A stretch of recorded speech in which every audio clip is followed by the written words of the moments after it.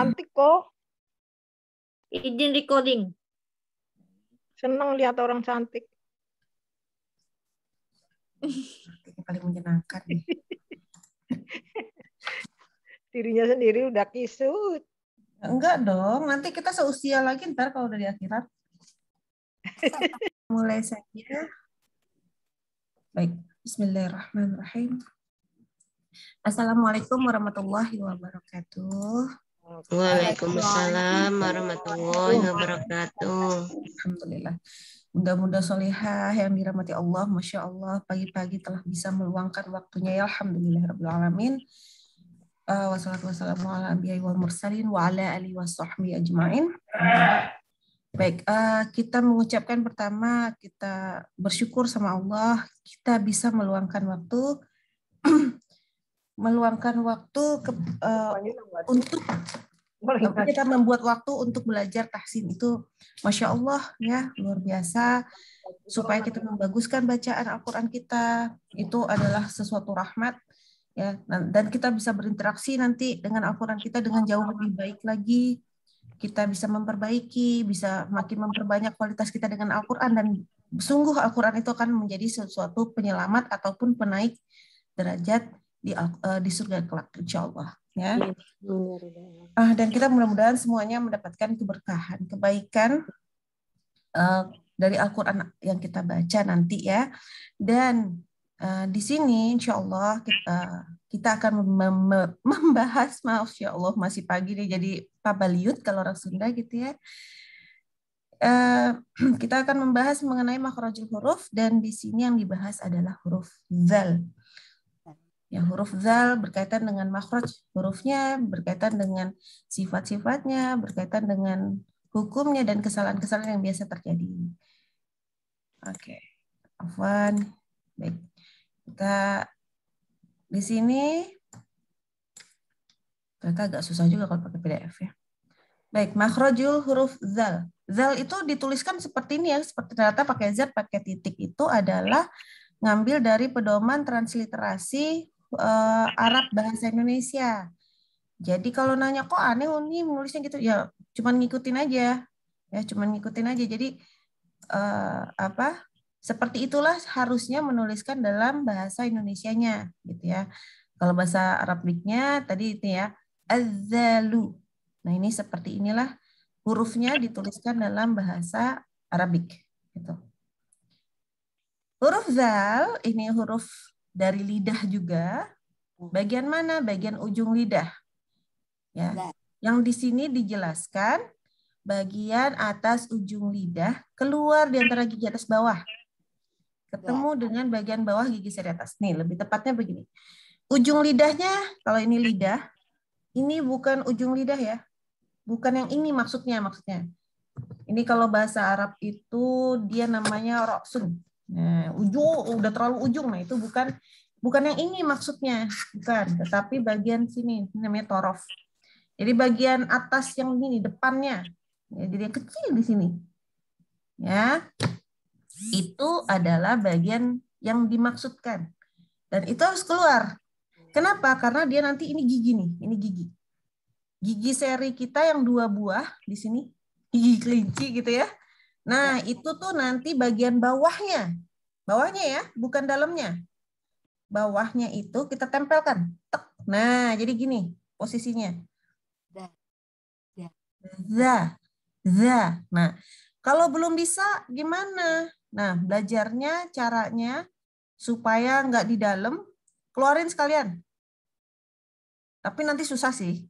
Ya, nanti susah. Tetapi yang penting harus keluar antara gigi. Jadi gigi itu kan ngapit begini. Dia harus keluar. Keluar ya. Kalau nggak keluar nggak boleh.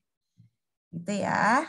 Bagian atasnya lidah kena sama bagian bawah daripada gigi seri di antara gigi itu kena bagian bawah gigi seri atas yang 2 biji.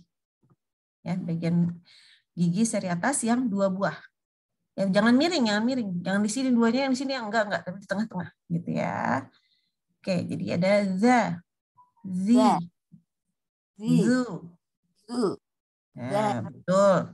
Oke, kita coba dulu. Sifat-sifat huruf zal. Ini sengaja dituliskan di paling bawah, itu ada cara membaca. Biasanya kalau belajarnya ada di kelas-kelas pesantren, kadang-kadang ada ditulis seperti itu ya. Zubaz. Nah gitu ya. Oke. Maka sifat huruf zal kita belajar dulu. Pertama, sifatnya jahar. Kalau berkaitan dengan udaranya keluar atau enggak, dihembuskan atau enggak, maka dia tidak dihembuskan. Dia tuh ketahan. Za, contoh pas kita baca sukun, ya, za, zi, zu, baz. Nah, ketahan. Baz. Ada getaran ya, harus ada getaran. Baz. Nah, itu enggak keluar udara. Ada nih keluar dikit gitu ya. Iya sedikit, enggak sengaja kita hembuskan. Beda kalau huruf zal punya teman yang sama persis makhrojnya, yaitu huruf sa. Jadi kalau kita baca bas, kita kan sengaja menghembuskan ya. Bas. Tapi kalau za enggak, tertahan. Baz, ketahan. Dan dia rokhawah. Nah ini maksudnya kan kalau aslinya kalimatnya pengucapan huruf disertai terlepas suara dengan bebas. Aduh, nggak ngerti bahasanya gini. Nah, begini. Dia itu lunak suaranya. Jadi ketika sukun itu, sebentar ya, Afan. Ketika dia sedang sukun, maka dibacanya itu dia bisa nggak berhenti. Kayak gini. Baz. Terus. Baz. Jadi coba baca. Ya, kalau dibaca sukun terus berhenti berarti belum lunak. Ya. Baz. Oh ya, tapi afwan ya, Ana belum tahu kalau akibatnya kalau kita nggak punya gigi. Jadi belum tahu. Ya. Kayaknya sih disentuhkannya jadinya ke bagian gusi. Nah, gitu ya. Tapi Ana benar-benar belum tahu. Jadi nanti insya Allah mau bahas sama ibunya Ana gitu ya. Gimana kalau nggak punya gigi? Karena beliau juga dulu pernah bilang, iya nggak punya gigi itu mempengaruhi, nggak bisa baca. Ini Mama Ana memang udah dicabut gitu ya giginya. Nanti Ana tanyain. Tapi beliau ngajinya bagus banget soalnya, insya Allah. Oke. Lagi, jadi baz harus nggak boleh berhenti. Ya. Dan pangkal lidahnya turun. Jadi jangan ditebel-tebelin. Za, za, bukan zo, bukan, tapi za, zi, jangan zi. Nah ini ya mulutnya startnya tuh senyum aja, zi, zu, ya. Nah gitu ya. Jadi betul-betul dia pangkal lidahnya dibawa turun. Nanti kita bahas di kesalahan. Kemudian dia antara lidah dengan langit-langit itu kebuka, terpisah. Jadi makanya bacanya za. Kepisah kan, lidahnya sama langit-langitnya kepisah tuh, za, gitu ya. Dan dia memang pengucapan keluarnya tuh sulit. Jadi kalau dari sini dia sifatnya jahar, rokhawah, istifal, infitah, ismat. Ini perbedaannya dengan huruf sa, ya, yang dulu kita pernah belajar. Huruf sa itu dia keluar udara, hams. Kalau ini tidak. Yang lainnya sama soalnya, ya. Dua huruf makhrojnya sama, tapi bedanya cuma satu, di pernafasannya saja, di keluar udara atau tidaknya. Baik ya. Nih kalau ini bacanya za, zi, zu, baz. Nah. Zi, zu, baz. Nah, baz. Zu, zan, zani, zaz, naminal, muzni, mazi, zan, zani, za. Jadi za, tanwin ketemu zal itu nanti hukumnya ada ya, ntar dijelaskan sebentar lagi. Zazna tidak boleh dipantulkan, nggak boleh juga zazna, kepisah itu juga nggak boleh. Zazna. Ya, zazna. Digeser ya. Oke, hukum tajwidnya apa aja? Nah, tadi nih. Ketika nun sukun atau tanwin bertemu dengan huruf zal itu, hukumnya nih ikhfa hakiki. Dia samar karena mengikuti makhrojul huruf zal. Contoh, ya, ketika ada di situ ada di bawahnya a'anzar. Nah, ya, bacanya gini. Kalau kita baca aan, coba dirasakan aan, lidahnya kemana? Lidahnya ke langit-langit ya. Nah ini langit-langit nih, kena di sini lidahnya. Aan. Tapi kalau za gimana? Kalau za Begini kan lidahnya. Nah, jadi sekarang coba baca aan-nya. Itu aan-zartahu. Baca aan-nya itu lidahnya gini langsung. Jadi aan, nah ya, aan-zar. Aan-zar. Jadi langsung baca ke makhraj huruf zal. Nggak boleh aan. Ataupun diengkan, itu nggak boleh banget. Kenapa? Kalau eng dari dalam, dari pangkal lidah. Jadi aang-zar. Nah, itu jelas beda banget. Gitu ya. Jadi ikhfa itu artinya betul-betul mengikuti huruf yang sedang dihadapi. Hurufnya apa? Hurufnya zal. Ya udah. Jadi aang-zar. Gitu ya. Itu satu. Samar karena ngikutin. Lalu dia dengung, ada gunnahnya. Ya, jadi keluar suaranya itu dengung, tahan 3 harokat, minimal 3 ya. Ditambah suaranya alirkan melalui hidung. Ini contoh ya. Jadi a'anzar, a'anzar. Ya, afwan ya, ini ro soalnya belakangnya. Jadi kalau ro itu emang ketika dia sukun, zalnya bacanya tetap zal, lalu ro-nya tebal. Jadinya mungkin tadi kok agak tebal huruf zalnya. Enggak. A'adzar. Ya. Kemudian bersifat tipis zalnya. A'adza. Za. Bukan zo. Ya. Jangan a'al. Nah, pas dengung udah gini. A'al. Nah, enggak boleh. Ya. Karena pangkal lidah naik tuh enggak boleh. Pangkal lidahnya turun. Tipis. Ya. Sifatnya tipis. Enggak boleh ditebalkan. Nah, contoh-contoh nih ya. Jadi tadi a'anzartahum am lam tunzirhum langsung ya. Kemudian ada lagi. Ini tadi kalau ketemunya nun sukun nih. Nah, ketemu tanwin gimana? Yang sama aja. Yaumin. Nah, lidahnya pokoknya langsung keluar ya. Enggak boleh yaumin, enggak boleh yauming, enggak boleh. Jadi yaumin dzi masghobah fa'ilun dzalik. Ya. Jadi ingat, samar. Samarnya kenapa? Karena mengikuti makhraj huruf zalnya. Gitu ya. Ikhfan yang paling sering salah. Karena suka lupa kita. Kalau udah kebiasaan semuanya diengkan itu apalagi. Aduh, yang eng hanya kaf dan qaf saja dan itu pun beda lagi. Gitu ya. Gitu. Baik. Lanjut. Ketika mim sukun ketemu dengan huruf zal. Ya, ini nama hukumnya adalah izhar syafawi. Apa itu izhar syafawi? Berarti kita baca mimnya itu jelas. Jelas, nggak pakai dengung. Ya, jadi gini. Wattaba'at hum dzurriyyatuhum. Cepat. Hum zur. Nah, jangan wattaba'at hum zur. Nah, itu ketahan namanya. Ya, nggak boleh langsung humzur seperti itu. Kemudian ketika membaca, nah ini hukum lebih lanjut ya. Ilgham mutajanisain. Itu yang penting tahu bacanya ya. Jadi ketika huruf zal ini ketemu makhrajnya sama. Jadi huruf zal makhrajnya apa aja yang sama? Huruf sa dan huruf vo. Huruf sa dan huruf vo. Oke.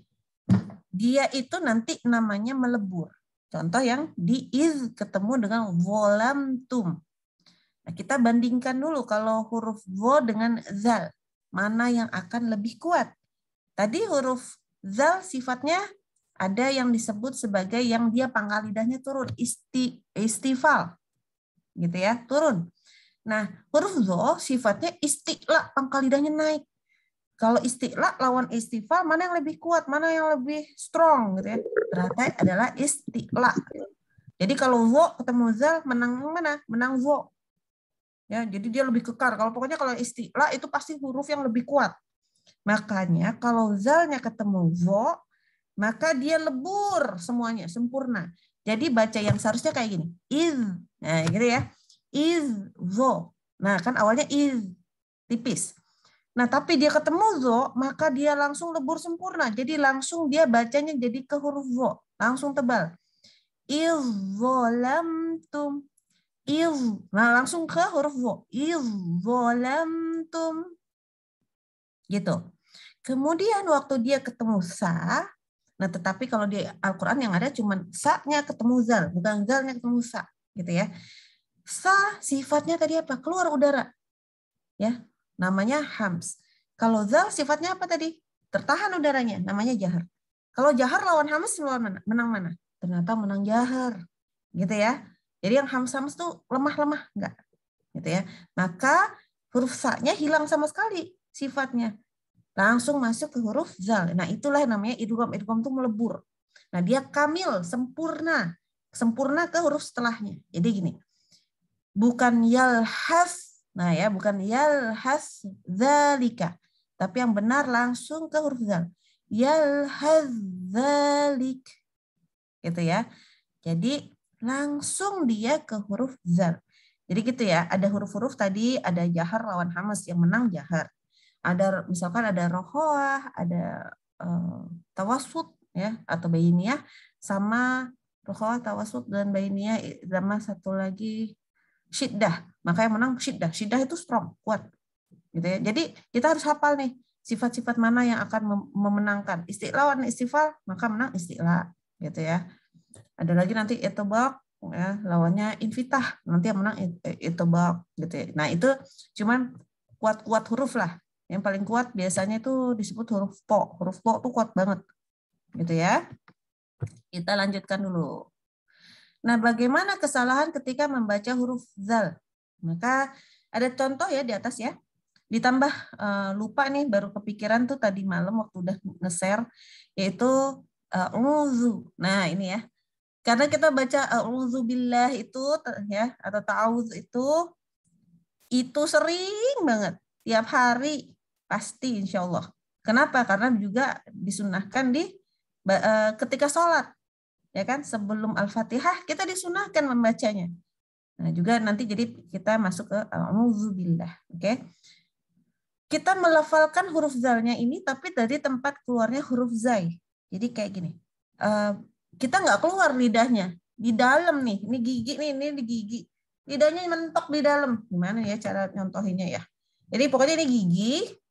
Nah, dia bukannya lidahnya di sini keluar, tetapi dia di dalam. Jadinya nggak.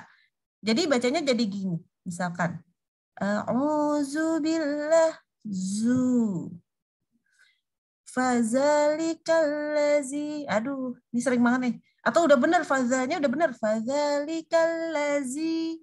Lazi. Itu juga paling sering. Iza itu paling sering juga jadi iza. Ya. Apalagi sebelahnya ada zulzilah. Waduh, ini. Jadilah iza zulzilati, sama semua. Ya. Jangan disamakan semua ya. Jadi huruf zal lidah mesti keluar. Ya, iza, emang tipis kelihatan, tapi kita bisa lihat lidahnya sih. Iza, kelihatan kan lidahnya, gitu ya. Jadi harus kelihatan. Kadang-kadang bahkan kita pas baca iza, digituin, dicobain, oh iya berasa, gitu ya. Jadi jangan lidahnya di dalam, nggak boleh nih gigi terus dia di dalam nggak boleh. Ya, ntar dia keluarnya dari tempat huruf zai. Atau ini bisa juga dalamnya kayak gini. Kalau ketemu zai itu berarti lidahnya itu masih melayang gitu ya, tapi ke arah gigi seri bawah. Nah, kalau misalkan dia kenanya tapi ke dalam, ini gigi, nah dia kenanya ke dalam. Atau dia malah lidahnya nempel gini. Nah, ini atau ke langit-langit gitu ya. Akhirnya bacanya berubah menjadi begini. Mungkin ada yang pernah nggak nih? A'udzubillah bu fabalikalladzi idza zulzilah. Waduh, itu juga nggak boleh. Jadi sifatnya itu ketika kita tempelkan dia berubah sifatnya dari yang lunak jadi yang jadi tegas. Jadi paling kedengeran waktu nanti pas sedang sukun. Pas sedang sukun nanti kedengeran. Ya, pas sedang sukun kedengeran. Oke, itu juga nggak boleh. Bagaimana lagi yang nggak boleh? Baca huruf zalnya ini tafkhim tebal. Terutama di kata allazi yang harusnya bacanya gini. Fadzalikallazi. Lihat mulutnya ya. Fadzalikallazi. Tapi bacanya jadi begini. Ingat, kalau zalika biasanya orang benar. Biasanya. Nah, tapi allazi jadi gini. Fadzalikal ladzi. Nggak boleh ya. Begitu. Itu jadi hati-hati nih salahnya yang lumayan sering sekali. Iza, itu juga nggak boleh. Pokoknya maksudnya mungkin supaya udah biar fasih. Nah, biasanya yang biar fasih itu yang justru jadi aneh gitu ya. Jangan. Fasihnya justru ditipis. Jadi jangan ditebalkan. Karena dia berubah huruf. Jadi nyasar-nyasar nih nanti hurufnya. Ya jangan. Ini 3 kesalahan yang sering terjadi ketika dia sedang berharokat. Fathah, dhammah, kasroh. Bagaimana kalau dia sukun? Nah, pas sukun ada lagi nih. Anda bawakan contohnya yang uzron au nuzro. Oke. Pas sukun suaranya tertahan. Nih, tertahan tuh kayak gini ya tadi ya, mungkin lidahnya nempel nih dengan langit-langit atau dengan gigi seri atas. Bacanya jadi gini. Uzron au nutro, ketahan, nutro. Nggak nyambung dengan huruf setelahnya. Yang harusnya uzron au nuzro, nuzro nyambung ya. Ini enggak uzron au nuzro, terpisah. Atau malah mantul. Ini juga lumayan sering nih. Siapa yang suka baca begini? Uzron au nuzro. Nggak niat sih mantulin, tapi mantul. Kedengeran mantulnya. Ya, jadi kalau huruf zal latihannya, nanti kita ada latihan, maka coba semua direkam, dengerin sendiri, ya, dengerin sendiri. Mantul nggak sih nih? Gitu ya. Jadi seperti itu. Oke, sebelum kita latihan, mungkin boleh dibuka voice-nya. Kalau ada yang mau nanya silahkan, karena huruf zal ini kayak gampang tapi susah. Gitu. Ada yang mau nanya dulu nggak? Silakan bagi sahabat yang ingin bertanya, silakan. Mungkin langsung latihan ya, Us. Oh, boleh. Oke, latihan ya. Oke, semangat, alhamdulillah. Baik. Alhamdulillah. Ketika latihan, ini tadi Ana udah acak-acak semuanya supaya semua orang mendapatkan ada zal yang boleh. Mbak Nurul monggo. Ada yang mau ditanyakan? Oh, mau baca ya? Iya, mau baca. Mau baca ya. Ini bisa nggak baca apa? Contohin dulu. Oke. Di sini di seluruh bacaan, ini mau dicontohin dulu ya berarti semuanya. Oke. Ketika di seluruh baris itu akan ada yang zal dengan harokat fathah, kasroh, dhammah, ya diusahakan itu sudah dimasukkan juga ada yang sukun ataupun tasydid, ya, dan juga hukumnya. Jadi hukum yang tadi yang ikhfa atau enggak, kalau yang ini tadi enggak dimasukkan ya, yang mim sukun ketemu zal. Nah, yang lebih dimasukkan adalah tanwin atau nun sukun ketemu dengan huruf zal. Oke.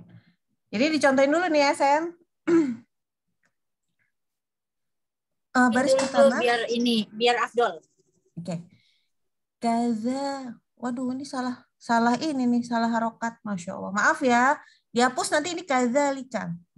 Afwan. Kadzalikal azab. Hati-hati yang di sini apa salahnya, yaitu tadi yang jangan dimasukin bukan kadzalikal azab atau kadzalikal azab. Ini juga sering.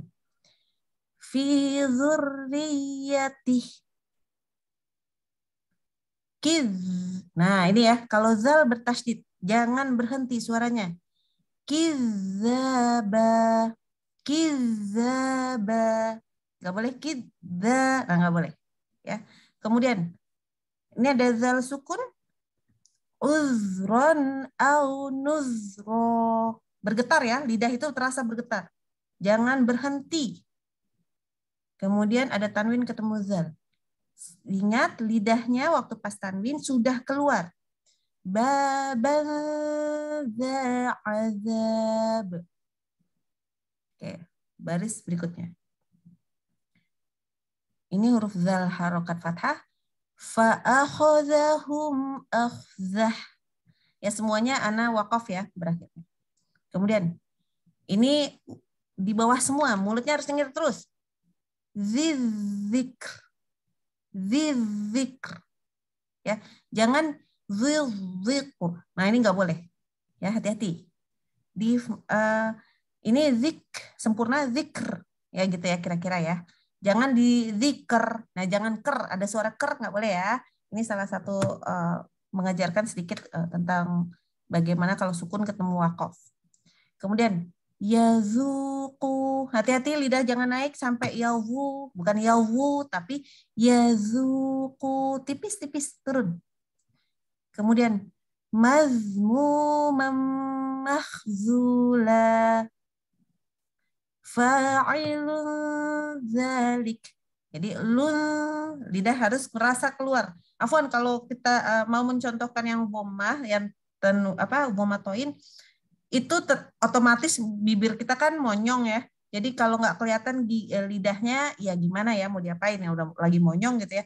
Cuman terasa giginya tuh kayak, lidahnya kayak kegigit gitu ya, kayak kegigit, nggak digigit beneran. Karena kalau gigit itu kan gigi atas sama bawah gigit gitu. Ini kan nggak cuma atasnya doang yang kesentuh gitu ya. Oke, lanjut. Hazalladzi. Oke, ini ada tanda buletan yang ana, ya, tanda sifrun, tanda lingkaran. Itu tidak dibaca, berarti alifnya diabaikan. Bacanya ana nazir. Nazir, jangan nazir. Ya, itu sering terjadi. Lanjut. La tattakhidhul ladzina takhadhu. Yazzakar. Oke, yazzak. Nah, nyambung ya. A'anzartahum. Sebenarnya ini diulang-ulang. Ini karena kan tadi setiap orang supaya mendapatkan ya. Iza waqab. Saya tahu dong ini surah apa? Yauma idzil lil mukazzibin. Ya, ini insya Allah bisa ya kalau sudah diajarkan berkali-kali. Rabbukum. Oh, ini ketemu nih mim ketemu za. Rabbukum zumirrah. Jangan ditahan mimnya. Ini bacanya bukan uzhab ya. Ini tanda, ini namanya hamzah wasol. Nah, kalau hamzah wasol kayak gini, ketika dia setelahnya hurufnya sukun nih, kayak tadi nih. Sukun. Huruf zalnya sukun kan? Nah, huruf ketiganya apa? Kita lihat, oh ternyata fathah. Kalau huruf ketiganya ini fathah atau kasroh, yang atas atau bawah, bacanya jadi ya, Izhab. Ya, izhab. Nanti kalau huruf ketiganya dhammah, yang baru depannya jadi u. Itu ya, itu hamzah wasol. Sambil sedikit-sedikit kita biar kalau baca itu yang Usmani Madinah. Oke, lanjut. Silsilatin dar'uha. Kerasa ya? Tindar. Ya.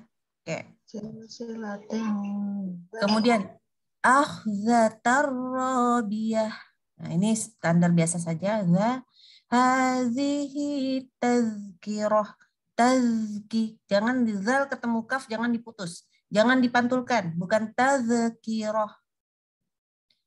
Dzurahmah, ini biasa. Kazzabat ad. Kazza disambung. Am lam tunzirhum. Tunzir. Ya, hati-hati. Ya tazakkarun. Alladzi yukazzib. Di waqaf ya di akhir. Yukazzib. Zuqu. Wa iz, itu iz ya, bukan jadi waz, tapi wa iz, ada di sini hamzah. Wa iz qala rabbuk, tuh wa iz, nah terus ya, wa iz qa, jadi bacanya terus, sukun itu baca terus sampai dia ketemu huruf setelahnya. Yaumil zi masghobah, yaumil zi, ya, terus dengungnya terus dengan posisi lidah sudah harus tepat. Baik, itu semuanya. Aduh, afwan. Ya, silahkan dibaca. Kita mulai, serahkan kepada saya duluan, yang mau pergi ya, Us, boleh? Ya, Mbak Uti. Monggo. Monggo Mbak Uti. Maaf ya semuanya, ini mau pergi jadi.